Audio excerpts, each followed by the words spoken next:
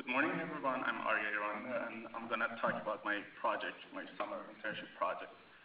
So basically, in this project, we're trying to propose a new training algorithm for larger scale machine learning, and we're trying to improve the scalability of support vector machine algorithms, which is one of the most successful classification algorithms. This project is advised by Xiao Chen, and I'm a PhD student in EC department, and I'm working on machine learning problems. So this is my outline. I'm going to give a quick introduction and go over my method and final experiment. So why we are doing this? The first and most important reason is larger scale machine learning. Thanks to next generation sequencing, we're having larger genomic data sets. Also, there are very large clinical data sets. For example, Series data set contains over 8 million of records of patients over a long period of time. The other reason we would like to do this project because most of current SVM solvers are not good for parallelism. Their algorithm is inherently sequential. The next reason we would like to do this, we want to implement online learning algorithm in our solver to capture the change in distribution of data, because learning is a lifelong process, and the distribution of data change responds to derived change, and we'd like to adapt our training algorithm accordingly. The other reason is that with online learning, we are able to train very large data sets. In theory, we can train infinite-sized data sets by training using mini-batch. So instead of processing whole data sets at once, we just fetch mini-batch by mini-batch and train them and go forward. Also, the other motivation is to train our solver using semi-supervised paradigm. This is a new paradigm of learning that we can use partial label-based data sets. So this is because the label data is expensive and noisy, because some experts should sit and label our samples and then put it to training algorithm. We can use this paradigm to train larger data sets and cheaper data sets. So existing SVM solvers, these are the three state-of-the-art solvers that, based off their characteristic, I show them. The libSVM is the most famous. It's not online. It's not good for parallelism. It can train nonlinear decision functions, and it's good for data sets up to 100,000 of samples. Other solvers are liblinear, which is the linear version of libSVM, which is good for up to 1 million, maybe. And Pegasus is also online learning solver, and it's not linear. So when we are using liblinear and Pegasus, we are assuming that data is linearly separable. So, and in this project, we would like to propose SUN solver to solve these issues. So in short, the SUN tries to formulate the objective function as a mathematical optimization problem and solve it in the primal. And we solve it approximately to be able to trade off between accuracy and time. This is very important. Also, we use Newton's method to optimize this objective function. Newton's method is really good for parallelism because it involves matrix computation. Also, we use a Huber loss function, which leads to very sparse solution, which is again efficient way to do it. Also, having implemented by Newton method, we can parallelize on different parallel computing platforms. And also, we implement online learning in this solver and try to learn from mini-batch. So what are support vector machines?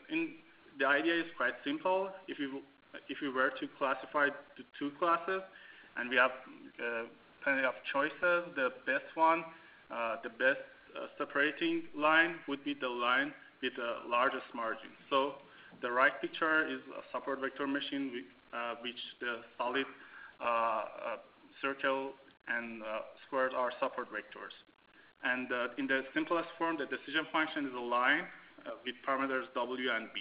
And finding the best, the optimal separating hyperplane is equivalent to solving this optimization problem, which involves this, the phi, and phi is a loss function, which is really critical in characteristic of the solution. And we can use different loss functions to find different solutions, sparser or smoother solutions.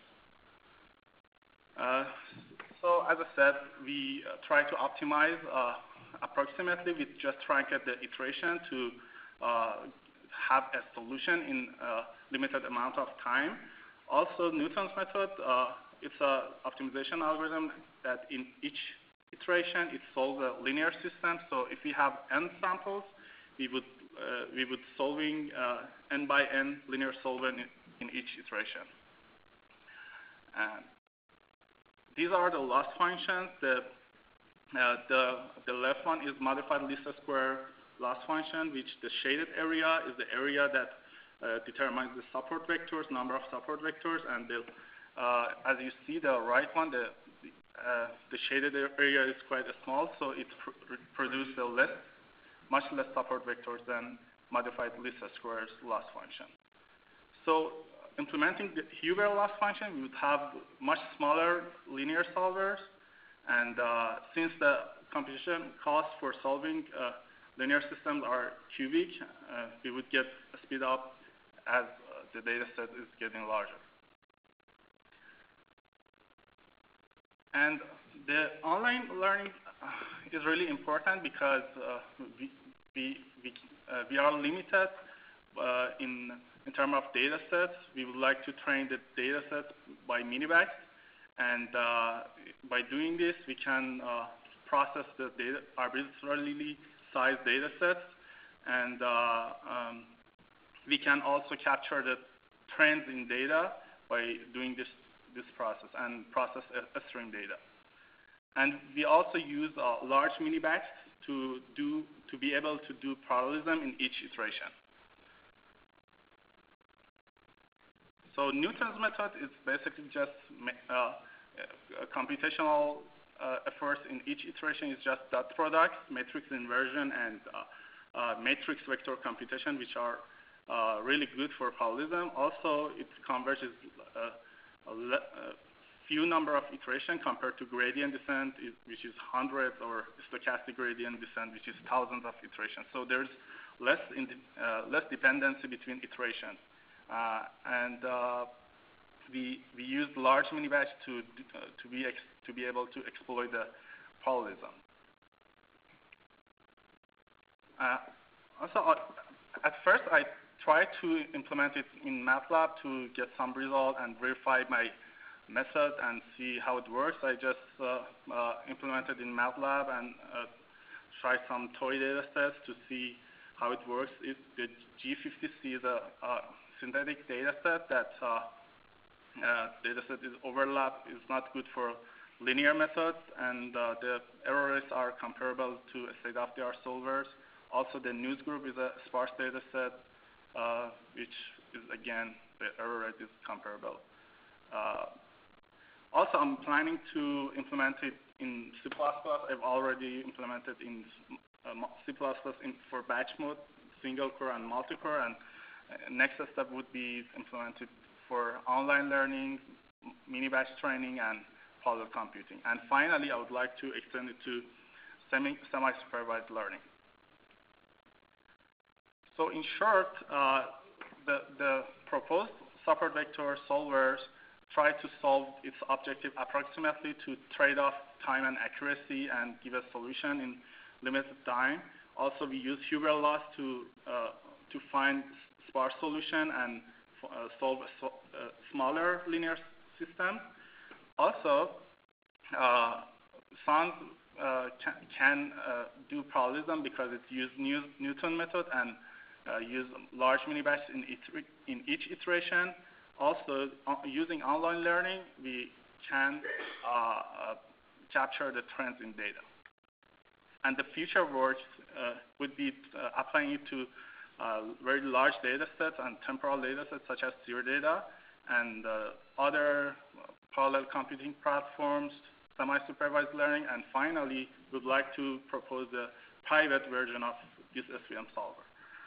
And I would like to thank Xiaochen and Shuang for their constructive comments and feedbacks, and also iDASH, DBMI, and NIH for giving this chance to do this project.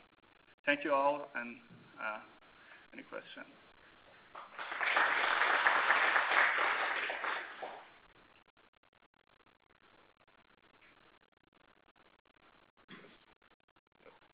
Can you speak a little bit more about the motivation? Yeah.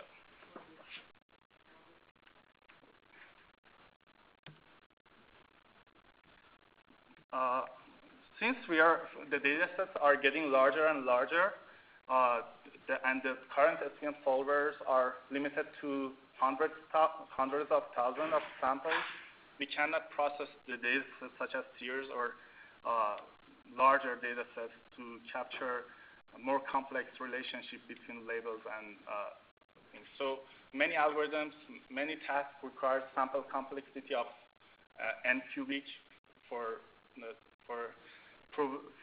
some amount of error. So in order to reach some accuracy, we need more than 1 million samples. And this gives us a flexibility to do it and learn a nonlinear decision function, because the current larger scale SVM solvers are almost linear, and by using them, we are assuming that they are linearly separable. So by doing this project, we can process the data sets of infinite size. We can grab mini-batch and do incremental training of data sets.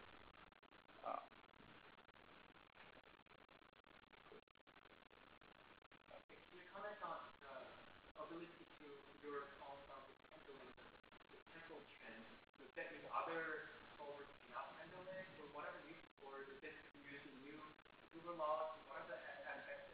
Yeah, the question is, are the other solvers able to capture temporal trends? There are some online SVM solvers, but the online SVM solvers are all linear. There's no larger scale online nonlinear SVM solvers. So these are state of the art. The only online solver, the best one is Pegasus, which is linear. If you're using Pegasus, we are assuming the data is linearly separable, which is not good for many tasks. Thanks.